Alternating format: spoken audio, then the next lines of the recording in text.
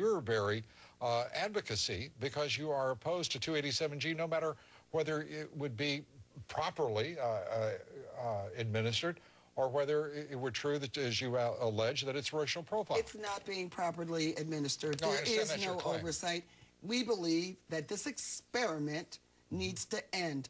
We believe that Janet Napolitano and the Obama administration need to come up with a comprehensive way to deal with this.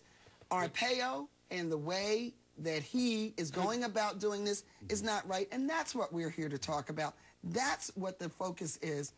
And he blames immigrants of any color and any stripe. It's racial profiling. It's not good.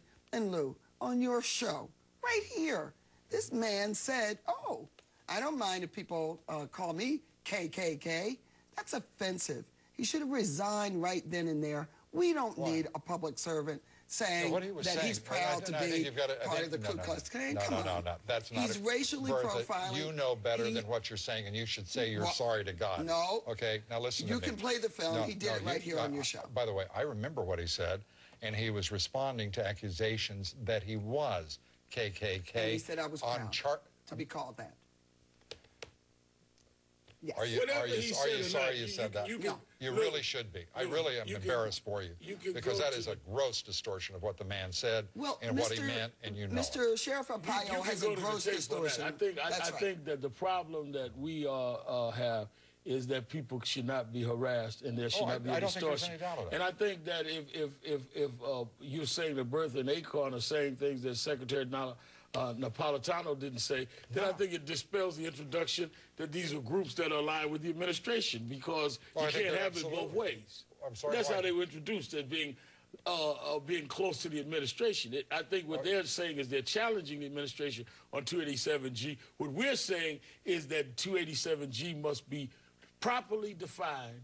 If it's too vague, then it clearly needs to be changed so it's not misused. But Arpaio has a pattern here. I don't care what he said on your show, didn't say on your show. I'm concerned about the people being pulled over just because of the color of their skin. That can be established by fact-finding. That's right. And there's no issue with that. He's just abusing. But let's be clear that there is a skepticism about the judgment here that's being exercised by the Justice Department, because it's a response to a call from 4 liberal Democratic congresspeople.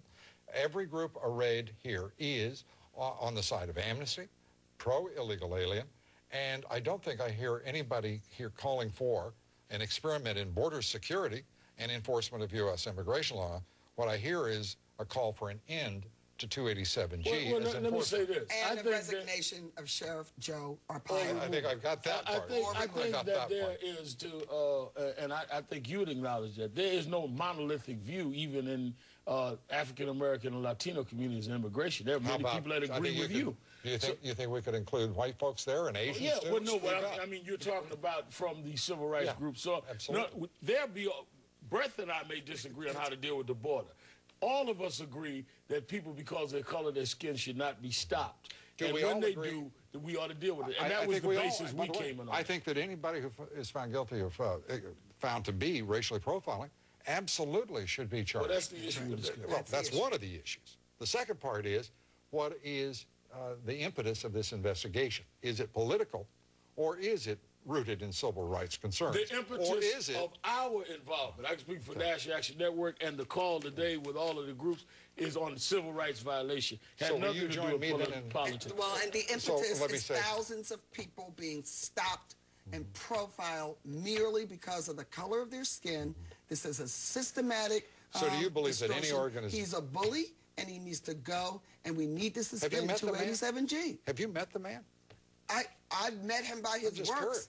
I'm just curious. You know, our members in Arizona have been arrested time and time again. African Americans who've been here for a long time. What do you suppose would be said about Acorn? You're being investigated in 13 states, for crying out loud. Oh, I'm glad you brought that up. That's not true. Check the facts. It's not true. You can get on the phone right now, call the Department of Justice. I didn't say anything about the Justice Department. Acorn is not being investigated anywhere in any state.